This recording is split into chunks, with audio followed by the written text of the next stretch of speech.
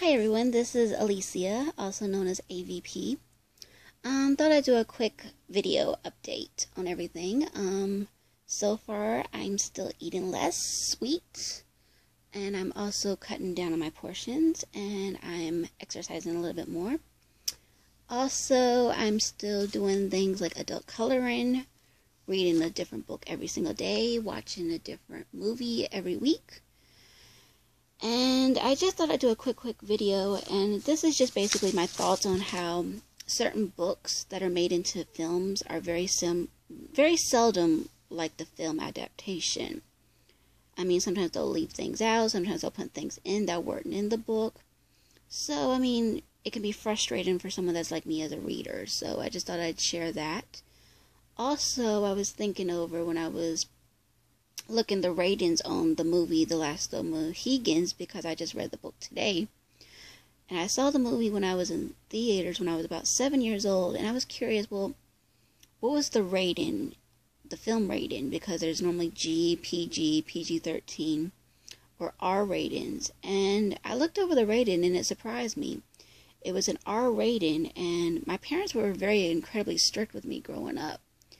And for them to take me to an R-rated movie when I was 7, that was actually pretty surprising for that time period, because back then, in the early 1990s, they were very strict about kids going into the movies if they were underage.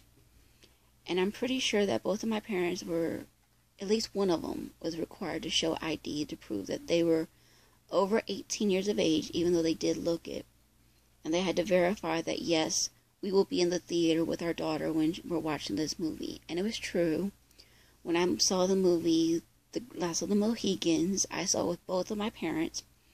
I sat in between both of my parents. My mother was on one side, my father was on the other side. I was in the middle. And I think they also told my parents, if there was any scary scenes or anything, to let me know if I thought it was inappropriate. Well, I saw the whole movie from beginning to end at 7 years of age, and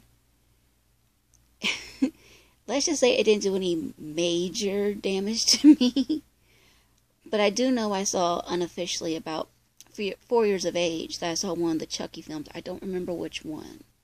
But I do know that because of my parents being so strict with me, they screened everything I watched, everything I read, everything I listened to. And so for them to take me to an R-rated movie when I'm 7, that's like a bombshell, like, whoa. And nowadays, parents don't watch what their children watch. They could care less. They'll just say, oh, you can watch that, just get out of my way, leave me alone. And so things have changed a lot in over 20 years since that time period. And I'm just thinking, wow, were the ratings were just starting to come out, and people were starting to say, oh, you can't let your child watch this unless you're with your child, or unless you screen this. I mean, when I saw the Chucky movie, I was over a neighbor's house, and the older children were saying, well, our mom and dad don't care what we watch. You can watch whatever you want. Just watch it. But nowadays, parents are sort of like that same attitude. And it's crazy, but things have changed in some ways for the good, some ways not for the good. But I just thought I'd share that. And also, the inauguration was last week. Good to see a lot of religious references for a change. And I'm not saying I'm a Trump supporter, I'm not saying I'm a Hillary supporter, but what I'm going to say is this. I think our country needs to become more united instead of divided in these current months and weeks ahead and days ahead. Instead of being divided. I mean, why call ourselves the United States of America if we're not? Don't say something that's not true.